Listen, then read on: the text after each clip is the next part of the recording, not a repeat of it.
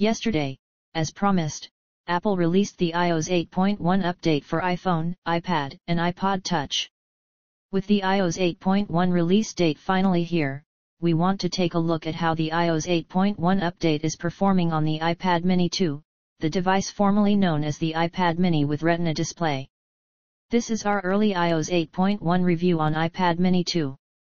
In late September, just a few weeks after iOS 8.0 came out of the beta program, Apple released iOS 8.1 beta.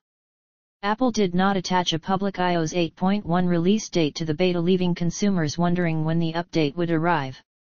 iPhone and iPad users had put great importance on iOS 8.1 release due to a number of iOS 8.0 issues and iOS 8.0.2 issues on board Apple's latest update. Last week, Apple finally announced an iOS 8.1 release date, confirming the update for Monday, October 20 yesterday, right on cue. Apple released the iOS 8.1 update for the iPhone, iPad, and iPod Touch. The update, as expected, is a sizable update that not only includes support for Apple Pay but comes packed with an assortment of tweaks and changes that are meant to improve Apple's new iOS 8 update.